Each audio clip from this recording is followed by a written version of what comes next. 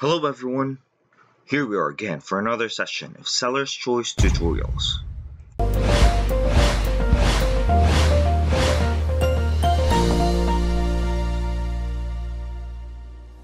In this tutorial, we will learn how to give user permissions on Amazon Seller Central.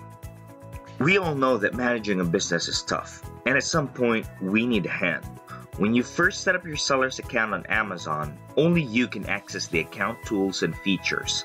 However, you might want to provide access to others who are involved in the management of your business. It's a good thing that Amazon Seller Central uses an invitation model to manage users' accounts, so you, the admin, can give permissions to other users. So let's get started. Don't forget to hit the subscribe button.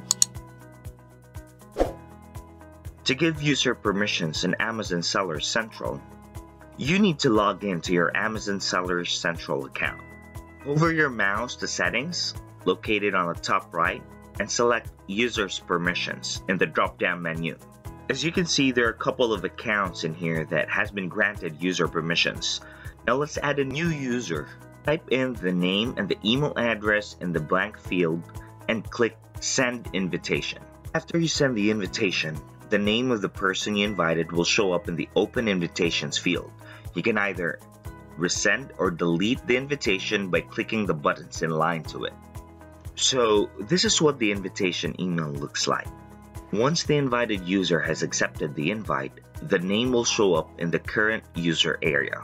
By then, you can manage the user's access to your account by clicking the Manage Permissions button.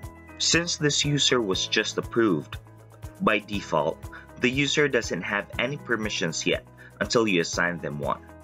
Once you're done selecting the permissions that you wish to grant, click Continue to save and confirm the permissions granted. If you want to remove a user from having access to your account, just click the Delete button in line with the name of the user and click OK to confirm. So this concludes our tutorial on how to give user permissions on Amazon Seller Central. For more videos like this, don't forget to hit the subscribe button. See you soon!